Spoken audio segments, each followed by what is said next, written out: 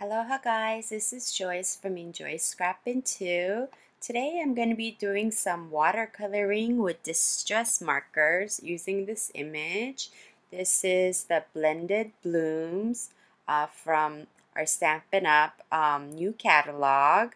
Um, this is fun to color because it has a lot of petals. And today I will be using the distress markers, and the colors that I picked out is worn lipstick and pickled raspberry, but I only end up using just the pickled raspberry. So I stamped this out on watercolor paper using StazOn ink, and I have my water brush, and I'm using this thin water brush, but you can use the Stampin' Up's water brush if you like. And I have a paper towel here, and I don't know if I'm gonna apply directly onto the paper, the marker, or use an acrylic block.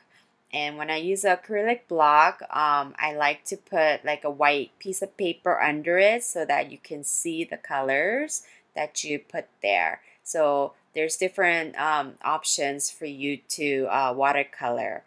And I'm going to, here's my water and my paper towel.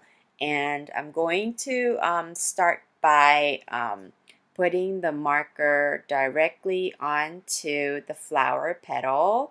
And I'm going to do one petal at a time. In the beginning, I'll do a couple petals, and then I'll just do multiple petals. So here I am going in and putting in where I want my darkest to be.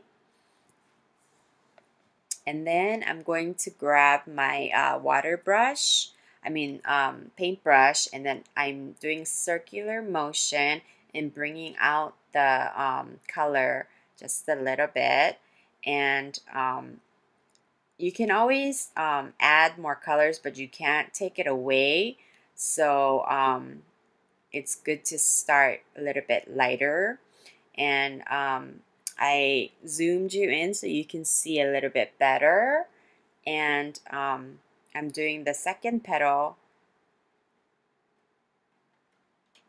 on the inside and shading where the petals overlap, and at the top where the petals fold over. And again, I'm going to grab my paintbrush and use circular motions to bring out the color a little bit. And if I have too much color on my brush, I do dab it off on the paper towel so that the colors don't all become just one color.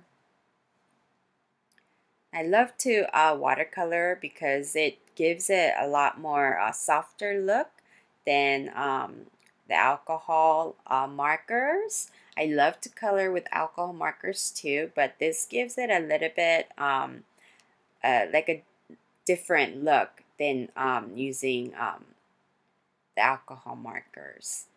Here I am doing more petals.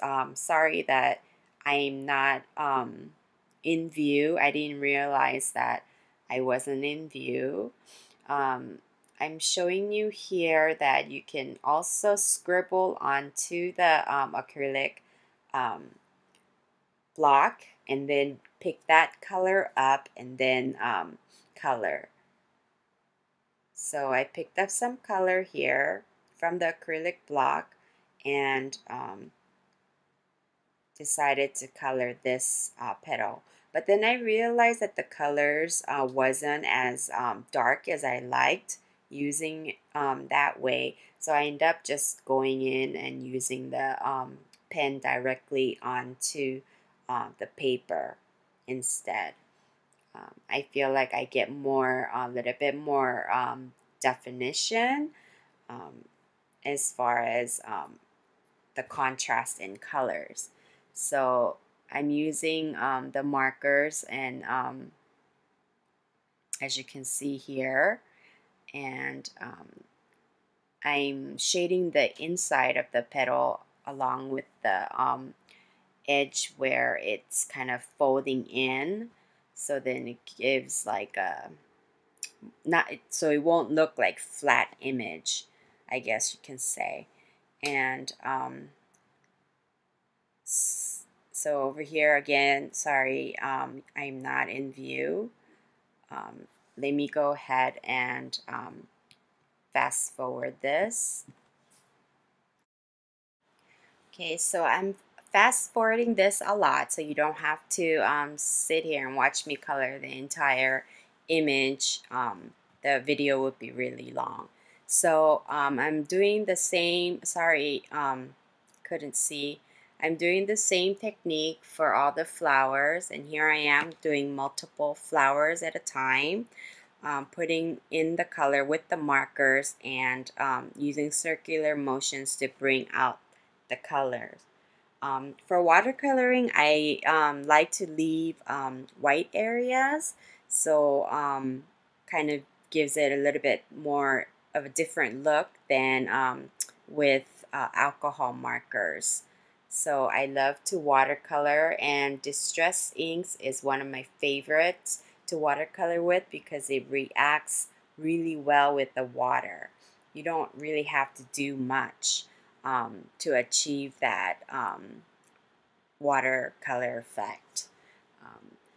And here I am going in and highlighting more areas where I want it to be dark and pulling out just a little bit, leaving some white areas.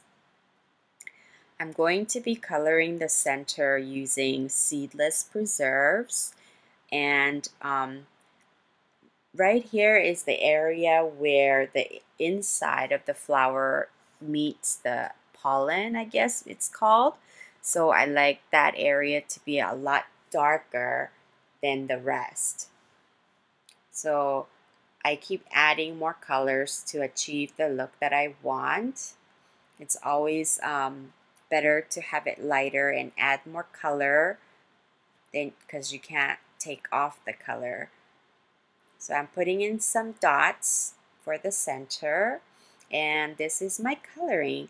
So I hope you like this, and thank you so much for watching, and I'll see you next time. Thanks. Bye.